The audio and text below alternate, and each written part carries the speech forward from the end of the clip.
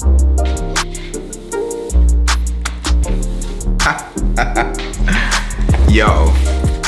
I feel like it's deja vu. I feel like I was just doing this with the other filter for this lens a couple vlogs ago. It's kind of wild, but it just proves how important what's in this box is to me. I need a knife, yo. Pete, send me one. All right, a couple months ago, I uploaded a vlog, and at the beginning of that vlog, I was unboxing Tiffin Black Pro Mist, right? And a lot of people were asking me like, yo, like, why don't you do Pro Mist in post? You could do Pro Mist in post. You can kind of bloom the highlights in post. That tends to look like complete garbage, if I'm being completely honest with you. Like sometimes you can get it good and sometimes you can get it right, but most of the time, it just doesn't look as good as Pro Mist inside of camera. Like 95% of things you see from me, I'm using Pro Mist. I just like the way it rolls off the highlights. It tends to smooth out skin. Things like this window right here, this lamp back here, they just bloom so nicely, it looks soft. I'm into softer looking images. I like sharpness, yes, but I like smooth a lot more than sharpness, if I'm being completely honest with you. All right, now this is the Basecamp Bipolar Pro. Thank you for sending me this. I need this because I use a 20mm lens on my C200 and that doesn't have a filter thread on the end of it. So I'm unable to attach any sort of Tiffin Black Pro Mist or any screw-on filter for that matter. And the good thing about the Basecamp is you get these clamps right here that can go on pretty much all your lenses. And then when it's time for you to use a filter like Pro Mist or Variable ND or some of the other stylistic filters that they have, like the anamorphic streaks, the blue streaks and all that stuff like that, you can just have one filter for every single lens and you don't even need step-up rings. You just have these clamps. I was gonna be selling my 20mm a couple weeks ago. I saw this and I'm like, yo, this solves all my problems. Then I don't need all these different filters to go on all of these different lenses. I'm gonna set this up, put it on my C200, and then I'm gonna film a video for YouTube. It'll be out.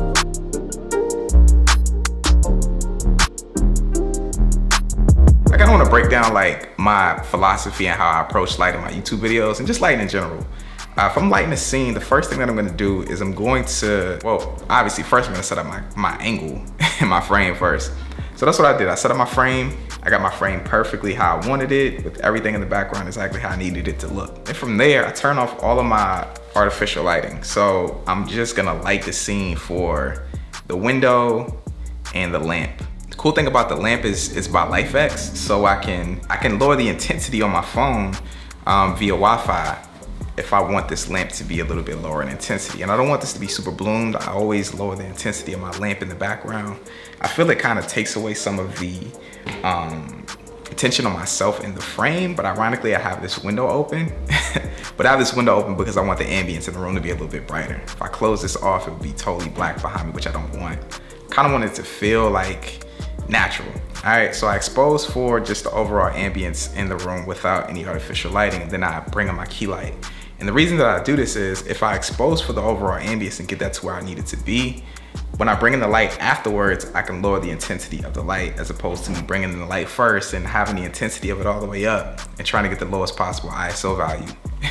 Not really too, you know, focused on not having grain. Grain's cool, like grain's fine to me, all right?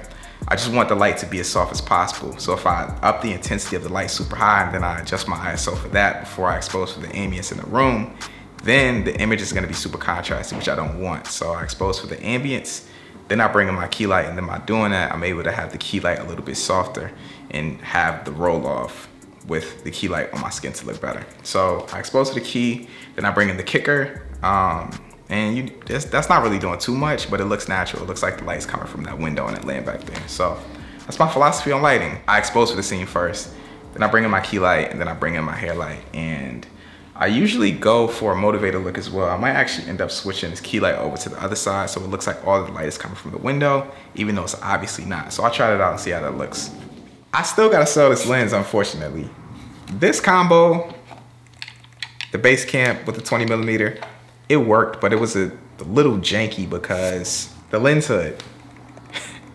The lens hood, man. The lens hood made it mad awkward to slide in the filter and pull it out. So I don't know, it just isn't on there as secure as I would like it to be. So I'm gonna just go ahead and sell this lens and pick something up in its place. Something like a 24mm. from Sigma. It sucks though. I really like this lens. It's incredible on APS-C and also full frame too. Like I love taking full frame photos from this 20mm. The look is so unique. It's like super wide, but you can also get that shallow depth of field, which is crazy. But yeah, I gotta sell it. I just listed up on Instagram. I doubt that it'll still be available by the time you see this, but who knows? Maybe it'll take a minute to sell or not sell at all. So if you're interested in this, head over to my Instagram and see if I still have the post up for it. You could potentially buy it, but I'll hop in this edit real quick.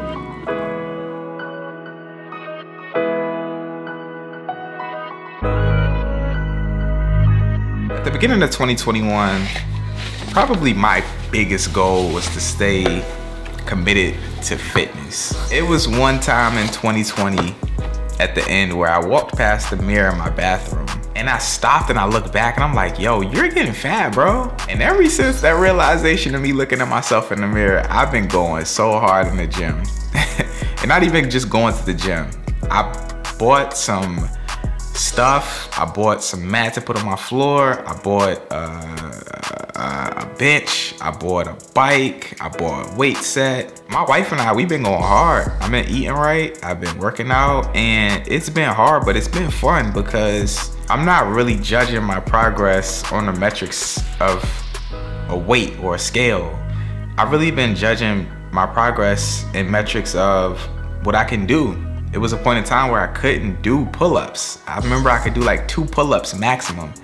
Now, you know, I'm doing upwards of 10 in sets of 3, and it's kind of crazy, and it's mad fun, and it's interesting to see how my body's transforming and how stronger I'm able to do certain things. It's fun, man. So 2021, my fitness goal has been, it's been on the right track. And this is a slight flex too, it should be. I'm excited and I'm happy to see the progress in my body and myself. And hopefully this can motivate you all to get into some sort of steady fitness if that's your goal.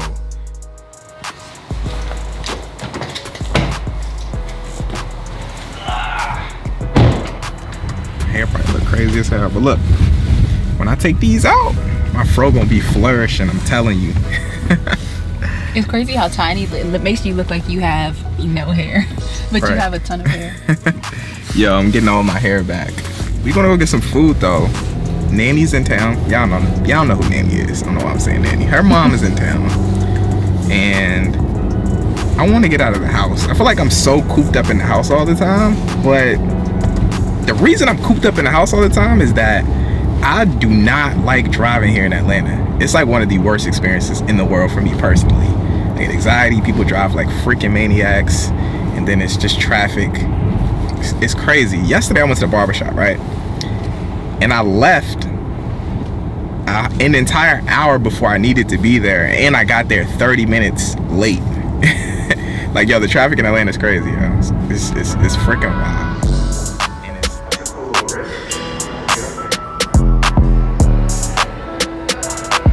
Key to cheat meals is to pick out, you gotta get absolutely sick, so you never ever want to eat whatever you gotta get.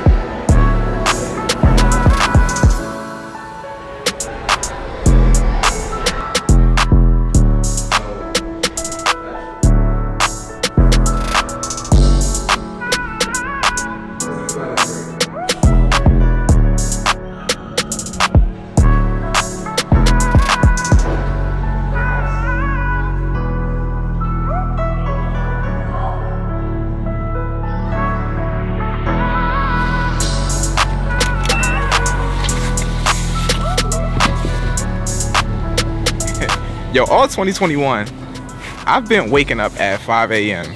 for one reason or another. I plan to make an entire video about my schedule that I chose and why I chose it, but that's really irrelevant to what I'm trying to say right now. I've been waking up at 5 a.m. all year, and I haven't watched the sunrise once. So that's the mission right now, that's the goal. The only thing is, I don't know where to watch a good sunrise, so I'm just out right now. I'm using the Sunseeker app on my phone, and I'm trying to find wherever the sun is, and we're just gonna head there and try to see something, try to find something that looks cool. So we'll see what we find, but it feels good to just be out, man. There's nobody out here right now. It's cool, crisp morning air. Can't complain at all. Yo, I think I found the spot, yo. Check this, check this. Focus. Oh, up there's the city. Then we got like a little lake right here with a nice reflection. It's not the direct sun, which I wish I could see. I'm looking in that direction and it's just a bunch of trees, so it's not gonna be that interesting, but I think this will be dope. Just to chill, just to watch the sunrise. I like doing stuff like this because regardless if I put this in this vlog or not, it's serene and it's cool for me to just be here and out in the open. It's not a lot going on. You got nature. This is dope. I need to come out and do this a lot more often. I always work through the morning, and it's the reason why I do that. You know, it's beneficial as well, but I do want to get out here every now and then and just come out and watch the sunrise, man. Rarely get out and do stuff like this.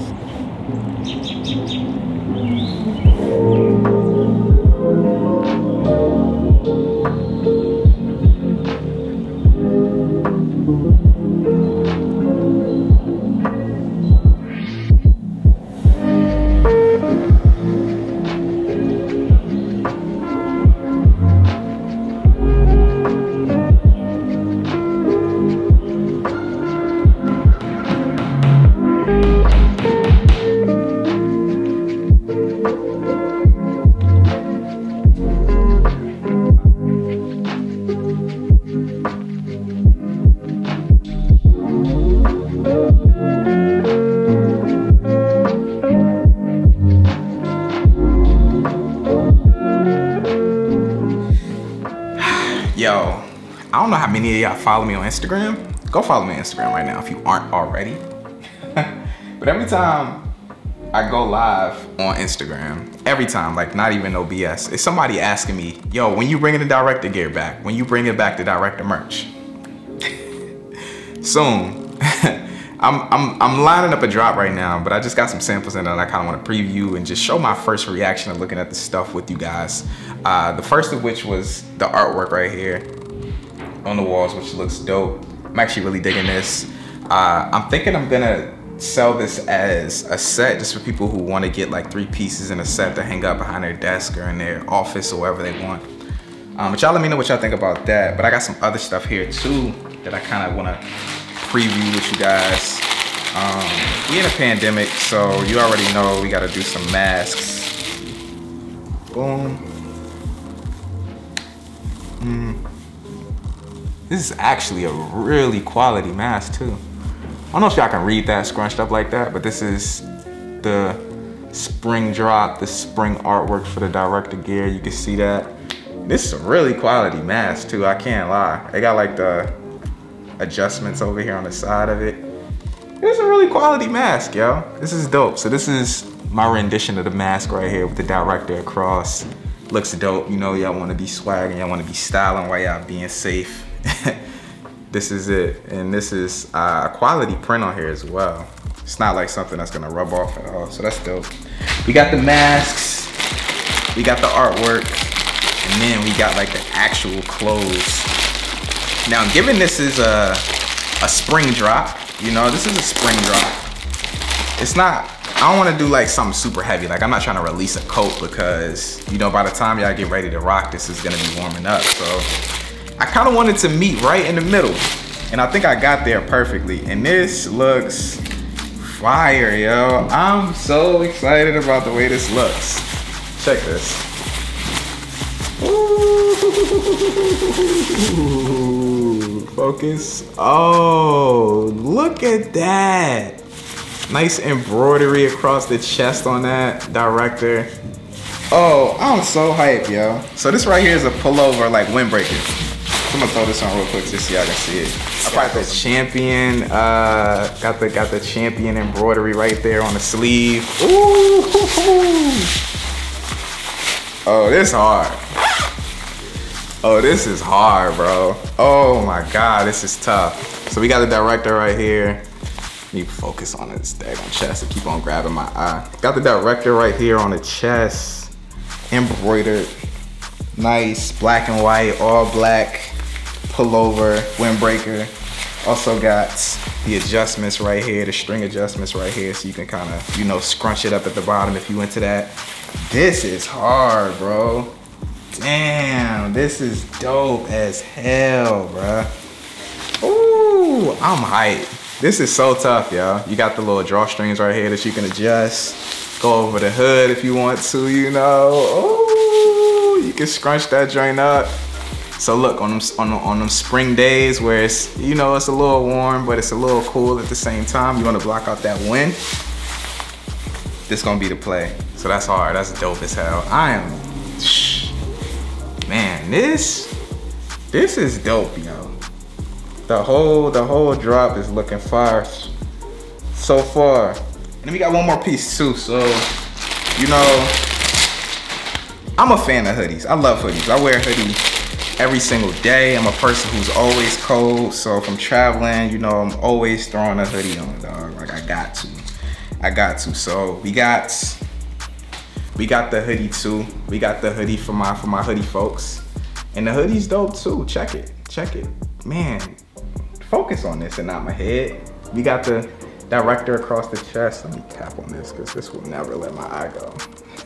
Got the director across the chest on the hoodie, which is dope too. This is a nice quality too, man. We got like the quality drawstrings right here. My autofocus is all over the place because I put on tracking. It's just locking on my eye, but this is like a really good quality. So this is the director hoodie right here. Quality is incredible. This hoodie's a little snug, so you might want to size up whenever we do drop these. I might test some other materials as well whenever we do end up dropping these. But this is a medium, so it's kind of snug on me. I would like this to be a little less snug, but I like it. Its quality is real thick, and it's warm as well. So that's all I wanted to show y'all. We got the mask, the artwork, my favorite of which is the windbreaker. The windbreaker is crazy, and then you can never really go wrong with the director hoodie too. So we went with this design, with this drop. It looks a lot more streetwear. It looks almost like a old school rock band style, but you know, you rocking the director and you keeping it stylish at the same time. It's not like just some font across your chest. It's an actual design, so I like that. But that's it, yo. I'm gonna close this vlog out. I'll make sure to let you guys know when this director merch will be available. If you enjoy it, let me know down in the comments, man, what's your favorite part of this. If you enjoyed this vlog, man, you watched it all the way to this point, you the real MVP. I appreciate you. Drop this video a like. If you're newer to the channel, you like random content like this, consider hitting that subscribe button. I'm out, y'all. Peace.